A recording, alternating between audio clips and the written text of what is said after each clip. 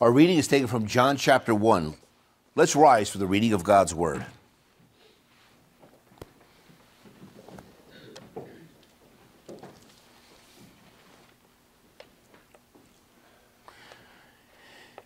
In the beginning was the Word.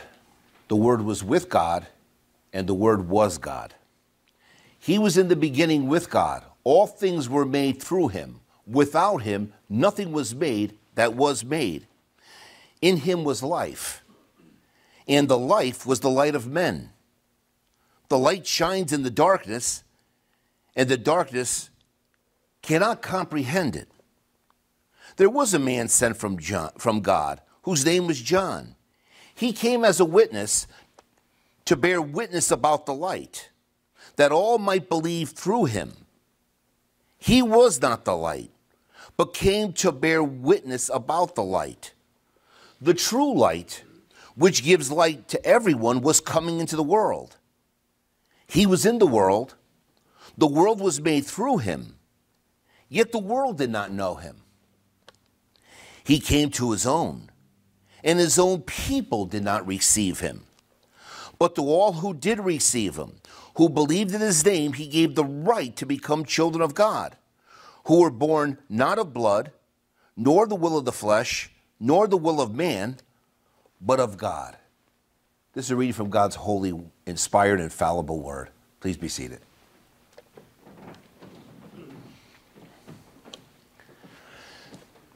This is our third sermon in the Gospel of John, and you'll notice John's starting point. He starts right from heaven to earth. And this is important because the other authors, right, they're starting from earth, but bringing you up to heaven. But see, when John is putting this gospel together under the inspiration of the Holy Spirit, he's giving us the heavenly realm, the things that we don't see. The things that we have to come to his revealed word to understand. You know, when he talks about the Word who was with God eternally, who was God, he mentions the fact that, yes, all things were made through him, right? Without him, nothing was made. But yet, as we look further into John, we see that, like in verse 10, he was in the world, right? The world was made through him, but the world didn't know him. He also says in verse 11, he came to his own, and his own people did not receive him. So you see, as we look at this, we may be able to come to a conclusion, right? We based it a couple of weeks ago, that when we look outside and we see the things that are created, it elevates our eyes to realize there is a creator, God. We can recognize by what he created his power. Romans 1, right? His power, his eternal power, sustains, creates all things. But to come to that specific knowledge that the Son was also there in creation is revealed to us by his written word. Now, as we look at the text, we're going to key in on John 1, verses 9 to 13. Let's take a close look. Let's go to verse 9. He says, the true light, which gives light to everyone, was coming into the world. Now consider this. What is this light that gives light to everyone is coming into this world? We talked about it. We went back into the context, right? And what John is telling us is, Christ, the Son, the eternal Son, right, created all things. That light that he gives to every single person is the light enabling them to recognize there is a creator. There is a creator. But then he says this in verse 10. He says, when he says he was in the world was made through him, yet he says the world didn't know him. So let's hold that in the back of our mind. The world didn't know him. So that's every person non-Jew. Then he says in verse 11, he came to his own, and his own people did not receive him. So you have the chosen ones, the national Israel, right? The chosen ones didn't receive him, and the world didn't receive him. But then it says in verse 12, but to all who did receive him, right?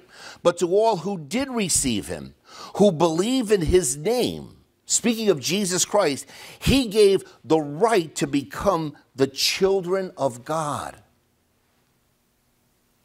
Now, last week we touched upon why did they not perceive who he is?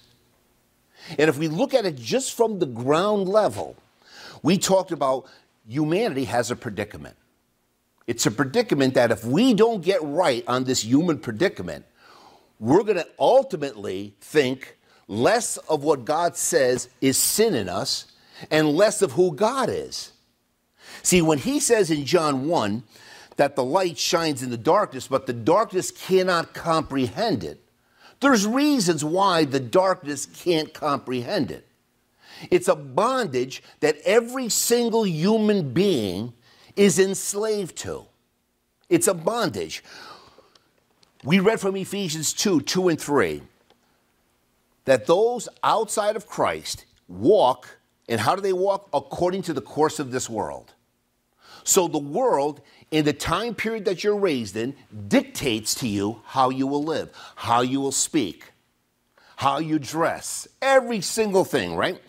They follow the prince of the power of the air. Now, natural revelation, looking outside, you would never know that. But they follow the prince of the power of the air, and also something else that they will not know is they live by the passions of their flesh. Because of the fall, we have a contaminated heart, loaded and fertile with every possible sin, as our Lord Jesus Christ said, from sexual immorality to covetousness, to thief, to murdering, to anger, everything. It's right there. It's packed, it's manured, it's fertilized, it's only ready for the seed, right? The seed, the world puts it in there. Who waters it is Satan. Satan waters it. But to be able to know what you naturally don't. See, naturally, I'm born with this corruption. I don't know any better, right? Do you? Do you guys know any better? The only reason why we know better is why? Because all of a sudden, what did God do? He opened up our eyes, right? And now we can see ourselves. And when we see ourselves, we're running for cover. And the cover that we run to is who? Jesus Christ, who covers us with what? His righteousness. But see, the dilemma is when you walk according to the course of this world, you're following the prince of the power of the air. You live by the passions of your flesh. The author of Ephesians also says, our aim in life is to fulfill and satisfy the desires of the body and mind. That is why fallen man is by nature a child of God's wrath. By nature. Not by actions, by nature. Because we don't sin to become sinners. We sin because we have a sinful nature. So we realize that our nature is in bondage to ourselves and to the evil one. That's the first clue that's got to tell us why, in verse 10, the world didn't recognize him and his own didn't recognize him. John 3, 19, 20 gives us a little bit more about this. He says, this is the judgment. Light has come into the world. John is enabling us to reflect back to John chapter 1. Light has come into the world, but people loved the darkness rather than the light because their works were evil. He says, for everyone who does wicked things, practices wicked things, hates the light. Think about that. There's a natural inbred hatred we have for the God of Scripture. I mean, we can invent a God, and, you know, we're known for that historically, right? We can invent one that'll fit us perfectly, our own personal little deity. But he says, for everyone who does wicked things, hates the light, does not come to the light. Why? Because his works would be exposed. And that tells us, folks, that when we're in the presence of a non-believer, the very fact that you're there, and you could be silent, but just the fact that you're there, it could become bothersome to them. And you could say something, but they're ready to say, you're judging me. You see, they're immediately ready to throw the arm out at you. And the reason for that is, as Jesus talked about how everyone who does wicked things hates the light, Paul adds to it more commentary in Romans 6:19, is because they present their bodies. Notice this. He says in Romans 6:19, they present their body parts as slaves to impurity and to lawlessness, leading to more lawlessness. So you see what the problem is with the sinner, right? The sinner presents his body parts, eyes, hands, arms, legs, everything, to impurity and lawlessness. We're rebels. We're naturally rebels with an absolute cause. Our sinful nature. Our sinful nature. Then we compound this interest when John tells us, he gives us more commentary. He says there's a distinction between people. He says, we know that we are from God, the recipients of the letter, but the whole world lies in the power of the evil one. Paul says you're captured by him to do his will. See, you're in prison, you're in jail. The scriptures uses the analogies of you're blind, you're deaf, you're dead in trespasses and sins. And when you take the whole corpus of biblical anthropology, the study of man from God's perspective, the apostle sums it all up in Romans 10:12. He said, it is written, there is none righteous. Then he adds, no, not one. There is no one who understands. They couldn't comprehend it, right? No one understands. Then he says, no one seeks for God. All have turned aside. Together they have become worthless. No one does good, not even one. The human predicament. Now we come to verse 12. Look at verse 12 of John 1. He says, but to all who did receive him, who believed in his name, he gave the right, and I love this, he gave the right to become children of God. That word right carries the idea of the power. The power. You see that? There's a power. See, there's a supernatural element here that we need to grasp, because if there's anything that has invaded the church more in the last half century, is a church packed with unconverted people. Because they're told a different message, right? Come as you are. They omit the repentance. God loves you. Think about that. When a person says, God loves you, immediately what does the sinner think in his mind or her mind? Oh, no matter what I do, he loves me. You see how they read that. But there's an importance here because, folks, because of this unregenerate group that have come in, what ends up happening is the world sees it and they blaspheme God. Because you say you're this, but look at you.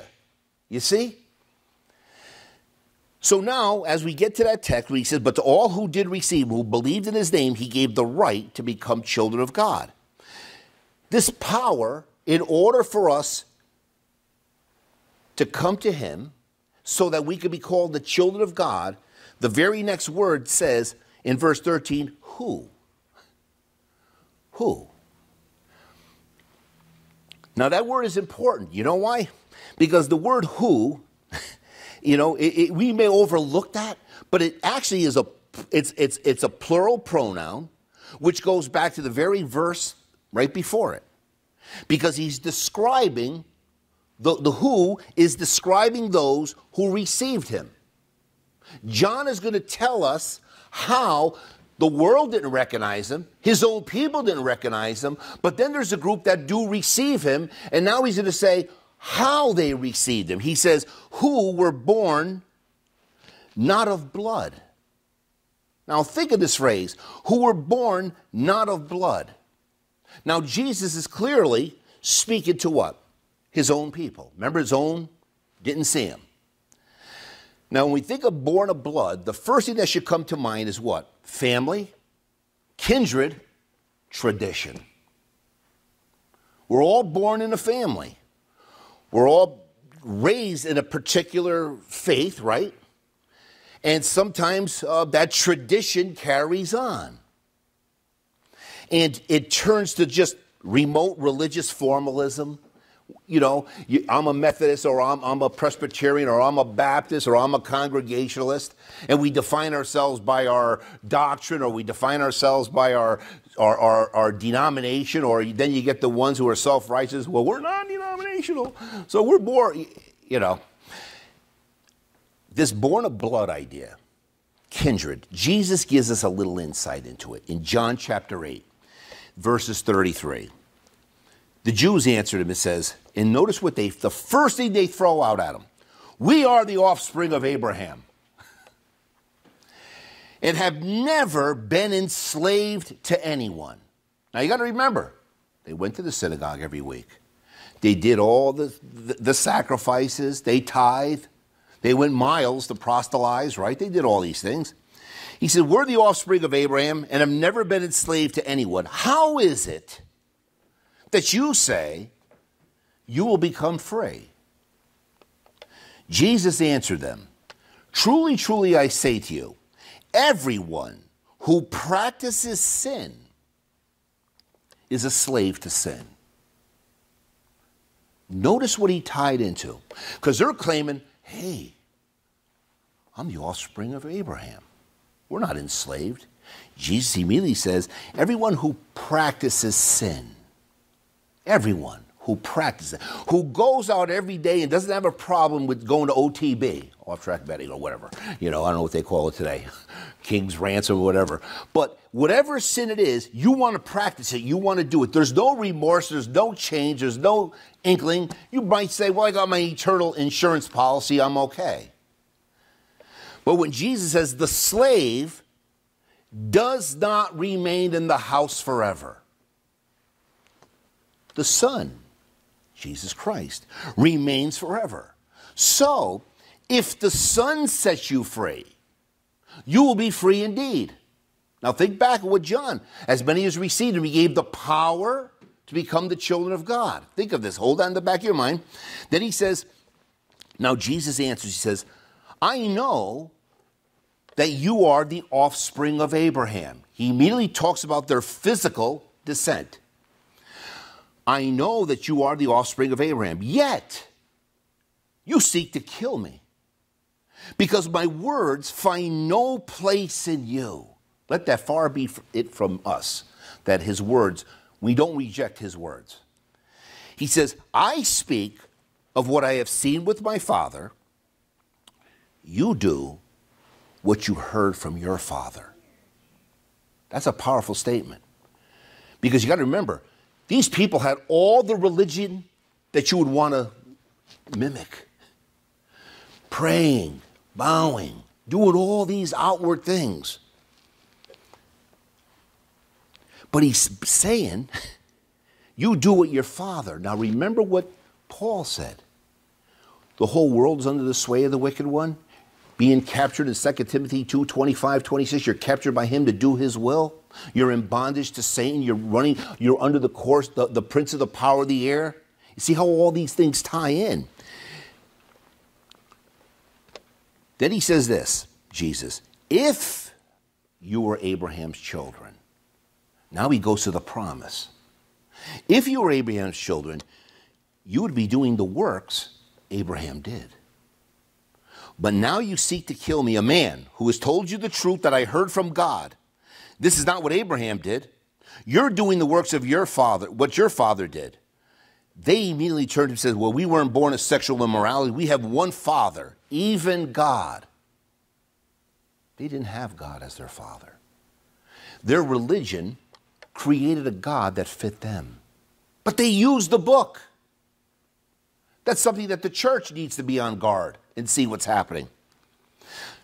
John the Baptist knew what was going on in their minds. You know what he said? He says, do not presume to say to yourselves, we have Abraham as our father. He said, God could take these stones and make sons and daughters of Abraham. Who could turn a stone into a son and daughter of Abraham? Only God. A stone. Imagine what that did in their eyes. So we look at it and we see, okay, the first part of 13, who are born not of blood. You don't inherit from your family your Christianity. You have to repent and put your faith in Christ. Then he says, nor the will of the flesh. Now this is the one that the modern church, they have a hard time with, right? Nor the will of the flesh. The word will means desire, inclination, or choice. So he says, nor the will of the flesh. And you think about that and you go, so Lord, what you're teaching me here is, I don't inherit my Christianity because my parents and my grandparents, my great-grandparents, all the way back. But now you're saying, it's not my will. I mean, what do I do with all the Baptist churches down south that call themselves Free Will Baptist churches? I mean, they call themselves that. Well, the only one who could answer it is the Scripture, right? And here's the problem, folks. You know what happens? And I feel for some of them, because ultimately, let's say you're blind. You fall into the ocean. You're deaf, which means you didn't learn how to speak. Somebody comes, grabs you out of the water, puts you back on, pumps the water out of you, and then you turn around and say, I accepted my freedom by jumping out of that water by myself. You didn't honor the one who just saved you? You didn't, the cause? You didn't go to the cause? You see, ultimately this is what they're doing. But you know what Jesus said? Jesus said in John 6:44 and 6:65, and when you read the context today, you'll see more of it. Jesus says, no one can come to me unless the Father who sent me draws him, and then I will raise him up the last day. Now, you know, when we look at that, he says it again in John 6:65. And always remember, John 1:13 is omitted in evangelicalism. And if you force them to go at it and to look at it in the context, you're going to cause them to sin unless God opens their eyes, because they're going to bend this thing like a pretzel. I'm only reading the line verse by verse. But when they come to John 6:44, their argument usually is, well, I didn't come kicking and screaming. I came willingly. And of course, what do the scriptures teach? On the day of his power, he makes his people willing to come, you see? Psalm 110. But then Jesus adds in 6:65, because it was a hard saying, and they couldn't grasp that saying. He said, this is why I told you that no one can. Now remember this, folks. Think about this. Can applies ability, right? We learned that in English. No one can. You don't have the ability. Remember what Paul says? No one seeks after God. No one understands him. Because we're captured by Satan. You can't free yourself from that prison. So he says, no one can come to me unless it is granted, given to him, bestowed upon him by my Father.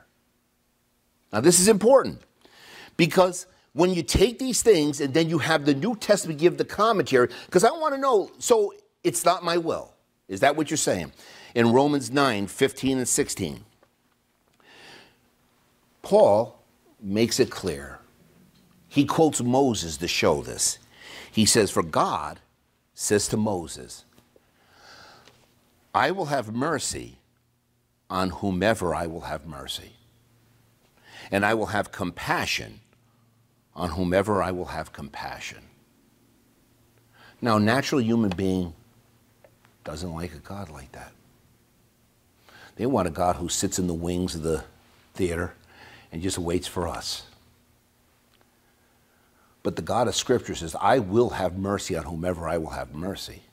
Now, Paul sums it up. He gives us in verse 16, so then, which means it's an application here. This is the ultimate purpose. So then, it depends not on human will or their exertion, but on God who has mercy. Christ, John, Paul. Then he states, nor the will of man. How many of us, if we could determine the outcome of our children's salvation, wouldn't want to do it ourselves for them? Right? Wouldn't we? It's amazing. I mean, we want that for them. But he says it's not our will. It's not the will of man. Paul shows it's not. He says this in Romans 9, I'm speaking the truth in Christ. He says, I'm not lying. My conscience bears witness in the Holy Spirit that I have great sorrow, unceasing anguish in my heart. For I could wish that I were accursed, cut off from Christ for the sake of my kinsmen, my brothers, according to the flesh. Would we not want to say that too about our children? He said, they're the Israelites. To them belong the adoption, the glory, the covenants, the giving of the law, the worship, the promises. To them belong the patriarchs, Abraham, Isaac, and Jacob. From their race, according to the flesh, is the Christ, who is God over all, forever blessed, he says. So there's that desire. So he said, look, it's not how well the preacher is. It's not what kind of shows you could put on. See, if you honestly think that salvation is up to man, what's man going to do? He's going to give you whatever you like. What do you want out of a church? What do you want out of a church? I'll give it to you. You want a popcorn machine? You want a trap, artists, dancers, ballets? What do you want? I'll give it to you. You want something that sounds like the Allman Brothers? I'll give it to you. But it's the next line says this. It says, but of God. But of God. See, John has given us the behind scenes. When I see a person repenting and putting their faith, it all goes to God. He caused this, see? He caused this, but when it says of God, that means that he's the source, the cause of our salvation. He is of God. Now here's where it gets real good. To be born of God, you'll notice natural man can't do this. 1 John gives us a commentary. This is what he says. In 1 John 2, 28, 29, he says, now little children, abide in him, so that when he appears, you may have confidence and not shrink from him in shame at his coming. If you know that he is righteous, Jesus Christ, right? If you know he is righteous, you may be sure that everyone who practices righteousness has been born of him. Notice that. Has been born of him. So the first thing we clue in, if you're practicing righteousness, you're born of God. That's the first thing. Second thing, 1 John 3:9. No one born of God, notice again, no one born of God makes a practice of sinning. What did Jesus say? If the Son sets you free, you're free indeed, right? No one born of God makes a practice of sinning. Why? For God's seed abides in him. He cannot keep on sinning because he has been what? Born of God. The idea there, it's not perpetually practicing it. He's not saying you will not fall, because he would never say if you confess your sins, he's faithful and just to forgive your sins in the same letter. But he's talking about purpose and aim of life. We strive for right. We pursue righteousness, faith, love, gentleness, right? But we can only do that because you're born of God. So when he says, everyone who practices righteousness, 2:28, is born of him. You don't keep on practicing sin because you're born of God. In 1 John 4:7, beloved, let us love one another. This love in the letter is to the brothers and sisters in your church, in your body of believers. Let us love one another. Why? Because love is from God. And whoever loves has what? Been born of God. And you have to be born of God to put up with some of us. Because we're still not perfectly good, right? That's the key. Then he says in 1 John 4:7, after he says, who's ever been born of God also knows God because you're born of God. Then in 1 John 5:1, 4, and 18, everyone who believes that Jesus is the Christ has been born of God. Remember when Jesus said, blessed are you, Simon Bar-Jonah. Flesh and blood has not revealed this to you, but my Father in heaven. Because Peter says, you are the Christ, the Son of the living God. So everyone who believes that Jesus is the Christ has been born of God. And everyone who loves the Father loves whoever has been born of him. For everyone who has been born of God overcomes the world. And this is the victory that has overcome the world, our faith. Verse 18, we know that everyone who has been born of God does not keep on sinning, but he who was born of God protects him, and the evil one does not touch him. That's why, folks, repeatedly throughout Scripture, all we hear is, blessed be the Lord, our God, who daily bears us up. God is our salvation. Our God is a God of salvation. And to God the Lord belongs deliverances from death. Salvation belongs to the Lord, the most common repetitive statement in Scripture. The means for our freedom is presented in such a way. How? We tell people, repent, believe. And if you repent and believe, who granted you repentance? God. Who gave you the faith? God. See, the man-made faith comes to the Scripture, and because it's a man-made faith, there's many of Scriptures they reject because that's not the God they want to believe in. But in closing, the good news is this. The Spirit of the Lord God, Jesus said, is upon me, because the Lord has anointed me to bring good news to the poor. We're poor. We're not talking about fiscally, financially poor. Poor in the fact that I'm a sinner, man. I just heard that if I'm born of God, I'm not going to keep practicing sin. How wealthy are you now? We're poor. We realize this, right? He says, but he sent me to bind up the brokenhearted. Look at the compassion of Jesus Christ.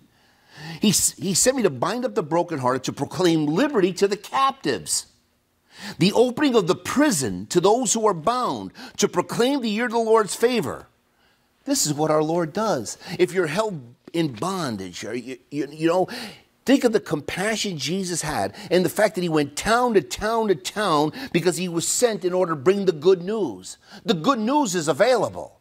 Repent and believe in the Lord Jesus Christ. Turn from your sins because your sin is your enemy. You are your... Imagine I walk around every day with a 250-pound enemy with me.